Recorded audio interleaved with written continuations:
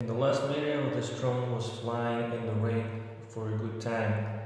After that, I left this drone resting to see if any of the parts get rusty or any of the circuits get broken after exposure to water. Now I was able to turn it on and I'm going to try to fly.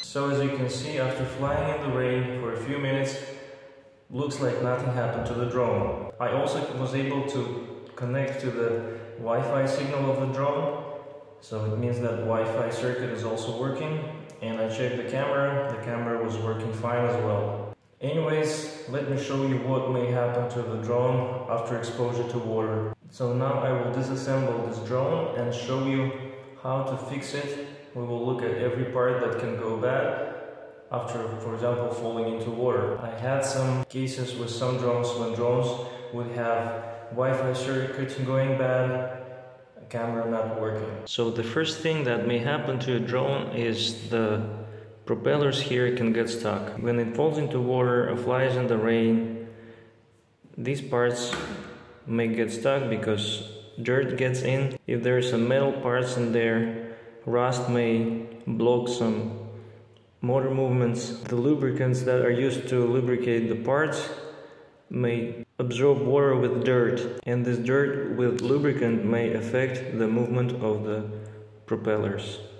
Before you disassemble this drone, make sure you make a photo or make a note on how these propellers are mounted. Some motors rotate in one direction and some motors rotate in other directions. That's why if you look at the blades of the propellers, they are mounted differently. If you look at the blades here, they all have some kind of an angle. For example, this blade has this angle, but this blade has this angle. So they are mounted in a different manner. Same here. Here it's this angle, and here is the angle in reverse. Why is this happening? The motors rotate probably here and here in different direction, and what the blades do, they need to lift the drone up, and to lift the drone up they need to send air downwards. So if this motor rotates in this direction, let's say, having the blades in this angle would send the air up. The air would hit this surface and will be reflected upwards. So this motor should rotate probably in this direction. So if you don't mark which propellers are mounted at which arm, and you install the propellers in the wrong place, the drone will not fly up. So you need to take into consideration in which direction the propellers are rotating. Let's check the theory, for example. According to what I have explained, this motor should rotate in this direction, so that it pushes the air backwards. Let's check if it's true. So it should rotate this way.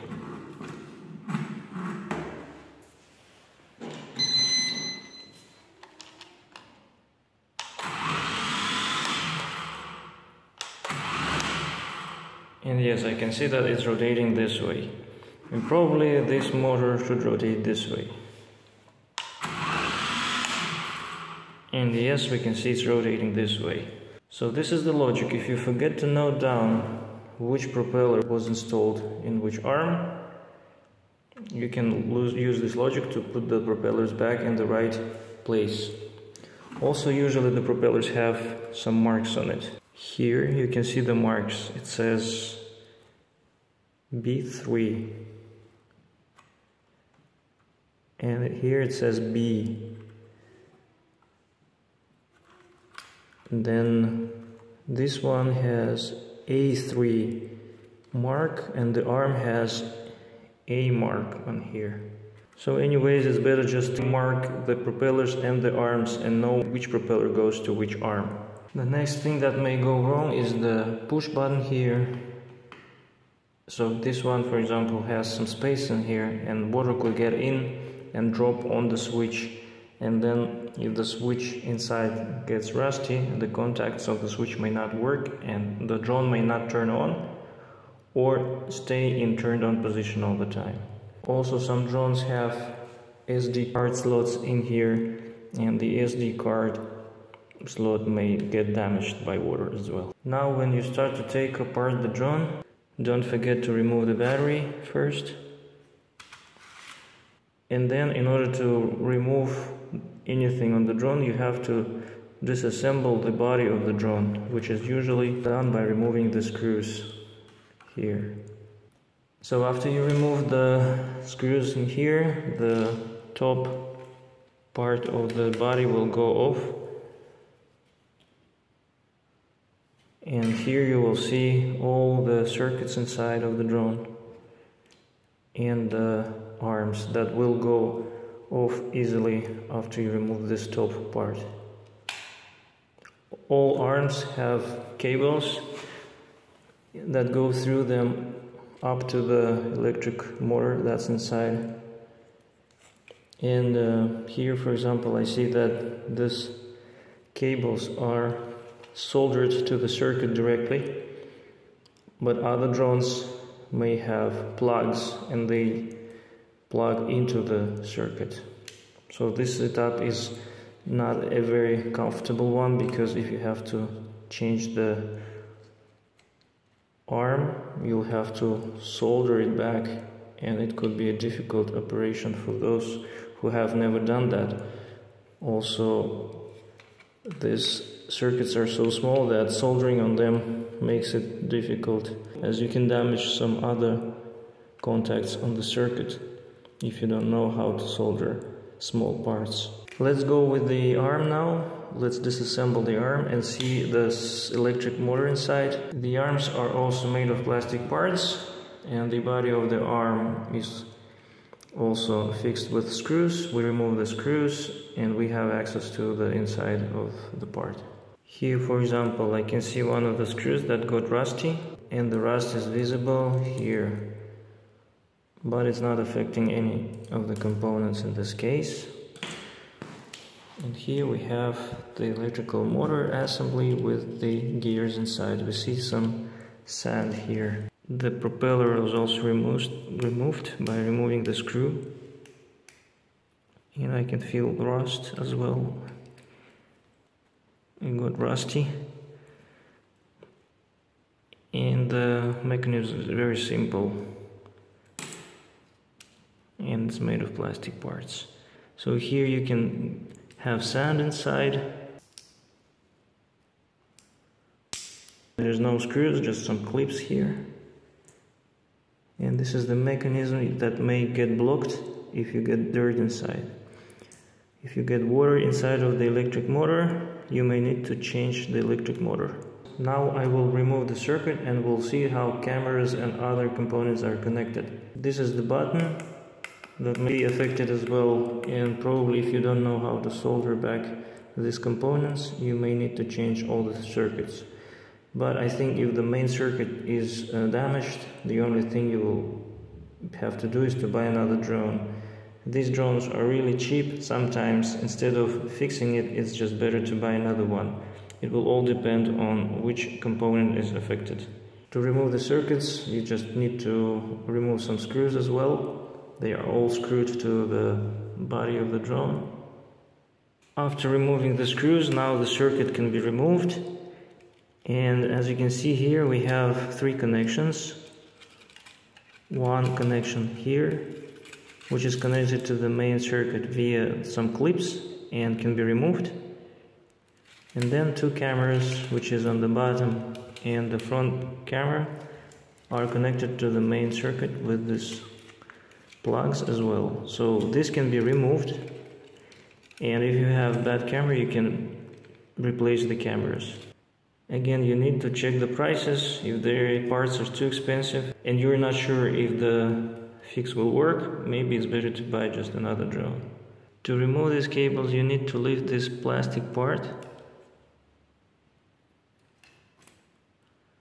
It opens up and the cable is removed. Disconnecting camera cables will work the same way. Opening this clip will release the cable. And here another one. Releasing the cable. Another thing that could be affected by water are the connections to LEDs, for example. The LED lamps may stop working. One of the things you could do is not to unsolder these cables, but just cut them and connect them here using very little insulation so that the drone can fly up later.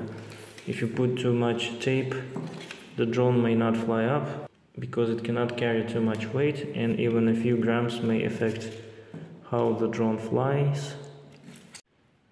To have access to the bottom camera, you have to remove the screws that keep the battery compartment in its place.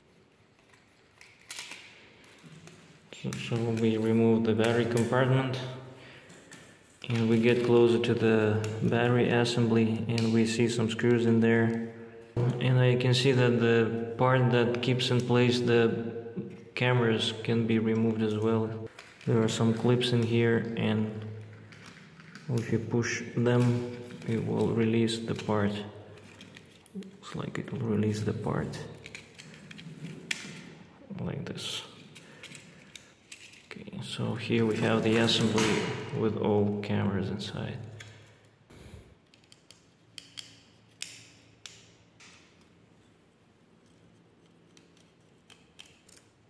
So one camera is released. If we release this top plastic part, we get to the bottom camera as well. Releasing screws will release the camera, and we see that they are all rusty as well. And we release the camera here. So this is how you disassemble the drone.